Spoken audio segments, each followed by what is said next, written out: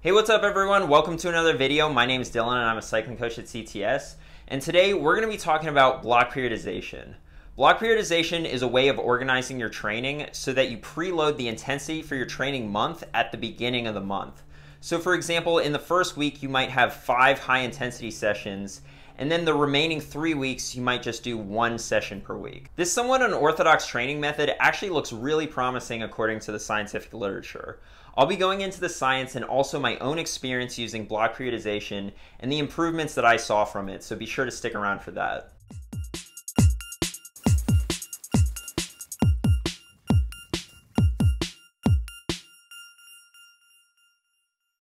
If you're new to this channel, I make weekly training, racing, and gear-related videos going over tips and tricks that I've learned in my 12 years of racing experience that have gotten me to the top of the ultra-endurance mountain bike game in the US and as a cycling coach at CTS. If you want to learn how to get faster or just more about the science of training in general, be sure to subscribe, and if you have a training question or a topic you'd like to see me cover in a future video, be sure to leave it in the comment section down below. I do my best to get to all the questions in the comments. Alright, let's jump into today's topic, which is block periodization.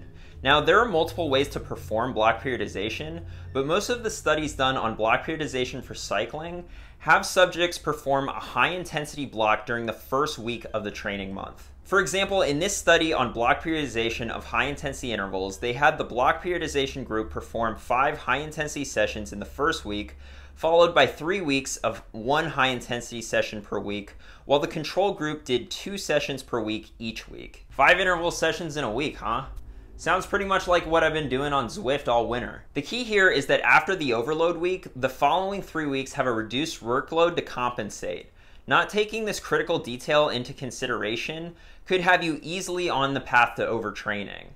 This is one way to organize block periodization, but it's not the only way. For example, in a 5-week study on block periodization on elite cross-country skiers, they had the block periodization group perform 5 high-intensity workouts in the first week and 3 high-intensity workouts in the third week, with just 1 session per week in the second, fourth, and fifth week. The control group for that study stuck mostly to 2 sessions per week. I'll get into some different ways that you can incorporate block periodization in your training later on in the video, but let's get to the most critical question here, which is, will block periodization actually make you faster?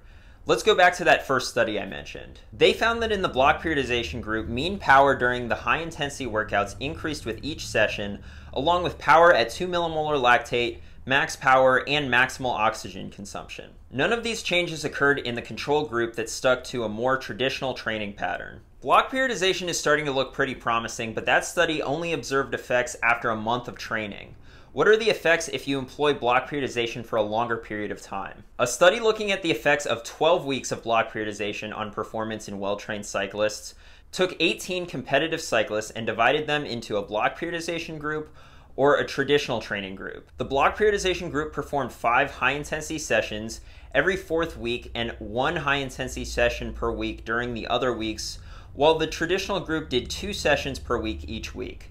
The block periodization group saw a greater increase in VO2 max, power at 2 millimolar lactate, hemoglobin mass, and power during a 40-minute time trial. And going back to the study on cross-country skiers and block periodization that I mentioned earlier, they came to the same conclusion, with block periodization showing greater increases in maximal oxygen consumption, maximal oxygen uptake, and power at 4 millimolar lactate. And these findings are backed up by a similar study on cross-country skiers that concluded that block periodization led to better adaptations than traditional training. Alright, time to smash myself every day for a week. My Strava followers are going to be freaking out. The science on block periodization is very promising, but before you hop on the bike and bust out 5 days of VO2 max intervals back to back, let me make this disclaimer.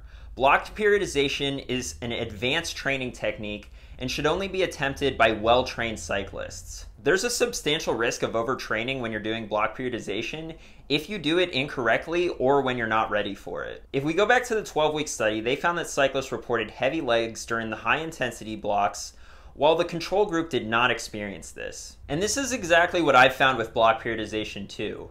As you can imagine, after doing a week of 5 days of high-intensity intervals, your legs are heavy to say the least. For cyclists who aren't well trained, this could easily put them in a hole that they can't get out of. However, if you are a well-trained individual, a high stimulus like this might be necessary. The study goes on to say that it is well known that the better trained the athlete is, the larger stimuli are needed to achieve further improvements, and that the larger stimuli of high-intensity training during each of the high-intensity blocks is likely to explain the favorable adaptations to block periodization. There's the science on block periodization, but I'll also take a minute to talk about my own experience with block periodization. I decided this year to employ block periodization in the second week of March. This was because it was a month out from the Pisgah stage race, which was a goal race for me, and it gave me plenty of time to recover from the overload week. At this point too, I had also been training all winter, so I was well conditioned to handle the training load. I didn't just jump into block periodization the first week after the off season. I also did this immediately following a rest week so that I'd be well rested for it. Going into a high intensity block with a substantial amount of fatigue already could be a recipe for overtraining. Alright, so here's what my week looked like. On Monday, I did 2 12-minute and 2 8-minute threshold intervals. On Tuesday, I did a hard road group ride with attacks and sprints and a whole lot of pulling. I tried to minimize the time I was sitting in as much as I could. On Wednesday, I did 3 all-out 8-minute efforts. Thursday was a recovery ride. Friday was 4 7-minute all-out efforts, and Saturday was the Croatan Buck 50, which is a 150-mile gravel race. I have a whole video analyzing my power file from that race that I'll leave in the description if you want to check it out. But basically, during that race, I tried to conserve energy as much as possible until critical sections in the race, in particular the last 20 minutes, which was basically a time trial at threshold. This week ended up being a little bit under 21 hours and 1100 TSS. The volume for this week is pretty typical for me, mainly because the Croatan was such a long race. Now, typically, I'd probably cut the volume for a week like this down a little bit just because the intensity is going to be so high. The TSS for this week is actually not off the charts. I've done many 1000 TSS weeks before, and earlier this year, I did an 1100 TSS week that I think highlights where TSS falls short. Because of the volume of time spent above FTP during the block periodization week, the perceived fatigue level was much higher than the other week that I had 1100 TSS. For comparison's sake, let's take a look at that week. Right off the bat, we can see that I accumulated TSS for this week with volume and not intensity, as I've got almost 30 hours of riding. Now, in theory, after this week, I should feel more tired because the TSS was a little bit higher, and the acute training load was also higher. This was definitely not the case, though. The fatigue from the high intensity week had a more delayed onset, but definitely hit a lot harder. What's interesting is that during the week, I actually didn't feel that tired even though I was doing these high intensity days back to back. It's kind of like what riders experience during a stage race.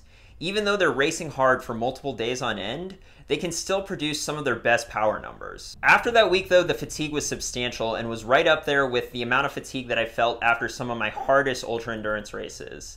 However, as I recovered, I did see some pretty substantial improvements. My best 20-minute power went from 353 watts to 363 watts, which is a big improvement. However, these weren't from 20-minute max tests. Both of these numbers were obtained during a 2x20 interval day. Overall though, I would say that a 10-watt increase in FTP after this block is about right. However, we really start to see bigger improvements when we look at my ability to do shorter efforts. I've been doing a lot of 8-minute max intervals, so I have a lot of good data from that length of time. I was able to get my 8-minute power up from around 380 watts to 415 watts. Now, I use block periodization in the run-up to the Pisgah stage race, but the Pisgah stage race itself acts as the high-intensity week in the block periodization model for my next A priority race, which is the Marathon National Championships, which is a month after the Pisgah stage race. This is important because if you do your high-intensity block too close to your A priority race, then you may still be feeling the fatigue from the high-intensity week as you enter that race. Yeah, this whole block periodization thing is pretty much what I already do, Dylan. I smash myself on Tuesday at the group ride, then I smash myself on Wednesday at the training race, then I smash myself on Thursday in a Zwift race, and then on Friday I usually have a recovery ride, but if I run into a Strava segment that I need to get, I'm definitely going to go after it. And then on Saturday and Sunday, I race. Oh, and instead of doing this once a month, I actually just do it every single week. When seeing the results of block periodization, it can be tempting to overdo it. If one overload week is good, then 2 is better, obviously, right? This couldn't be further from the truth. A study done on interval training at VO2 max took 8 runners and had them perform VO2 max intervals once a week and then overtrain them by having them perform the intervals 3 times a week. The The results showed that surprisingly, the subjects did not improve after the overtraining period, and the study concluded that performance did not increase after 4 weeks of VO2 max intensive training. So what's the difference with this study and the ones that I mentioned earlier?